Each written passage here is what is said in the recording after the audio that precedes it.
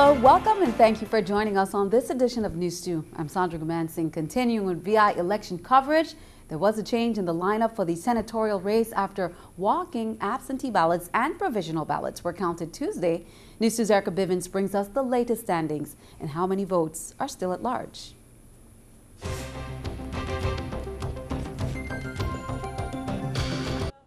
Even though the primaries are over, one race is still too close to call, and many of those candidates attended Tuesday's counting of walk-in absentee ballots and provisional ballots to see where they might stand. So I need to know where I'm going from here, whether I'm going forward or whether I'm congratulating the winners. And I would like to commend those that have already won, that are clearly in the general, and I hope I will be able to join them. And after the count, both Justin Harrigan and Donald Cole have joined the top 7 spots for the St. Thomas-St. John Democratic seat for Senate, but it's not by much. Cole maintains his number 6 position just ahead of Harrigan by 30 votes. Meanwhile, Harrigan has inched ahead of Gene Ford to capture the number 7 spot, but Ford is only 4 votes behind, and the standings could change again as 113 absentee ballots are still at large. We have no control over the delivery of the ballots once they're mailed.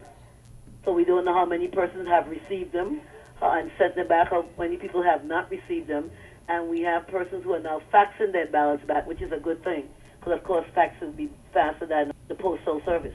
Now, under VI code, mailed absentee ballots have 10 days after the election to be returned and counted, which takes us to Tuesday, September 18th. And some election board members say they'll be waiting here at the post offices to ensure ballots are collected by the 5 p.m. deadline. Overall, Alicia Wells says Tuesday went pretty smoothly. Right before 10 o'clock last night, we were finished, which was good. So yesterday it went smoothly, yes. There are always some wrinkles that could be worked out, and as in any process, there's some bumps, but we've gotten it done so far, and we're happy that we're able to now sit and wait for the other ballots to come in. For News 2, I'm Erica Bivens. Now, for questions or concerns, visit vivote.gov. You can also find their consent decree posted under election information. Well, members from the VI Board of Education visited the territory schools right before school began and again during the first week of school. Overall, they said they were pleased that schools were ready for students, but they were concerned with several issues. News 2's Erica Parsons has more. We were very pleased, especially with the administrative and teacher response as we visited schools. Education board officials say their tour of the territory schools during the last 2 weeks revealed that the administration and particularly teachers were well prepared. I was very pleased to see the amount of work teachers had done. The welcome signs were up, the schedule for the day, the attendance process. Apparently there's a new process for taking the attendance.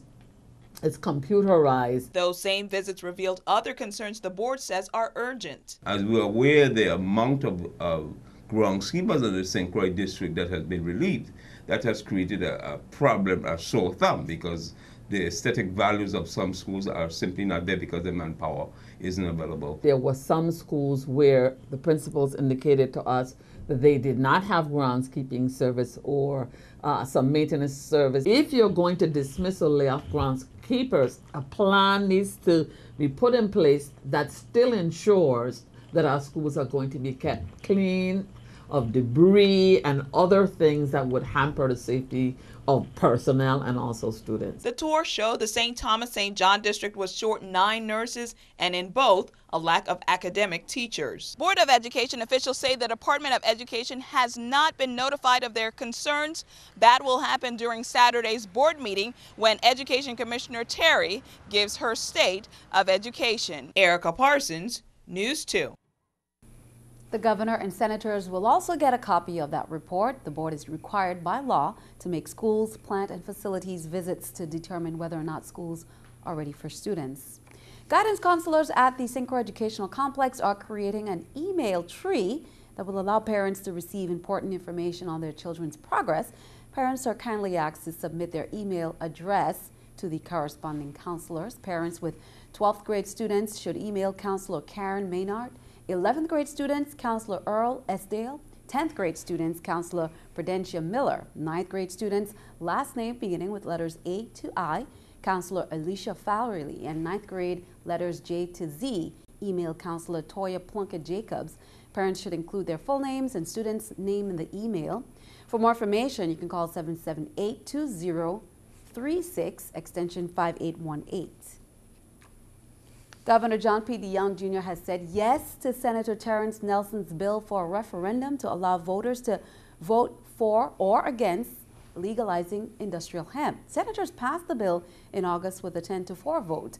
The governor's approval will now allow for what he calls an opinion poll to be conducted. This will let voters choose yes or no on their ballots in November's general election on whether legislation should be drafted to allow for industrial hemp production in the Virgin Islands. St. John police have arrested a man who is wanted in the state of Florida. 37-year-old Alfred Matthias Jr. was detained while trying to enter the U.S. Virgin Islands from the British Virgin Islands. Matthias, who is originally from St. Thomas, is wanted in Florida for grand theft, cultivation of marijuana, armed trafficking of marijuana, and possession of drug paraphernalia. VIPD arrested Matthias on September 5th, and following an arraignment on the 7th, authorities in Florida will relocate Matthias back to Florida for court proceedings there. Police on St. Thomas arrested 28-year-old Darian Brady for holding his girlfriend against her will and threatening her with a weapon. Brady and his girlfriend were arguing in a car and traveled to another location where he threatened to use his gun on her. The victim was able to pass a note to a restaurant worker to call the police.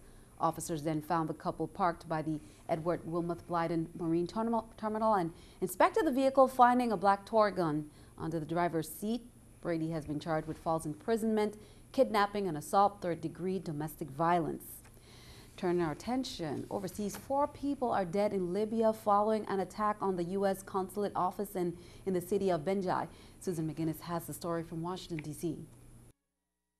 The White House confirms J. Christopher Stevens, the U.S. ambassador to Libya, and 3 others were killed in the Libyan city of Benghazi. In a statement, President Obama condemned the attack, saying, "We all must unequivocally oppose the kind of senseless violence that took the lives of these public servants." Gunmen charged the consulate and set fire to the building. They were reportedly upset about an American film they say ridicules the Islamic prophet Muhammad. The film was also linked to protests in Cairo, Egypt. There, demonstrators scaled the walls of the U.S. embassy and tore down the American flag. We will never accept that our Prophet Muhammad might be humiliated. In response, the U.S. Embassy in Egypt issued a statement saying it condemns the continuing efforts by misguided individuals to hurt the religious feelings of Muslims. Secretary of State Hillary Clinton clarified and said, "Let me be clear, there is never any justification for violence of this kind." But it was a statement from the U.S. Embassy in Egypt that sparked a political firestorm between the Obama and Romney campaigns. Buckeye State, thank you so much. Mitt Romney responded in a statement saying it's disgraceful that the Obama administration's first response was not to condemn attacks on our diplomatic missions, but to sympathize with those who waged the attacks. Hello, West Palm Beach. An Obama campaign spokesman responded to Romney, saying, "We are shocked that Governor Romney would choose to launch a political attack." Susan McGinnis, CBS News, Washington. And keeping our eye on the economy, soon it will be easier to find how many calories are in a Big Mac. McDonald's will start posting calorie information on all of its restaurant and drive-through menus starting Monday. It's taking the action ahead of a government regulation that could require all major chains to post the information as early as next year. Here's the closing bell at the New York Stock Exchange with Scotiabank's Stock Market Watch. The Dow up 9, NASDAQ 9, S&P 3. Coming up on News 2, the University of the Virgin Islands conducts a survey that aims to provide a clearer understanding of the changing population. Details coming up next. Plus, a glimpse of one hermit crab is intriguing. However, how about 1 million on one beach? This video shot in St. John has gone viral and even made national news. We'll give you a peek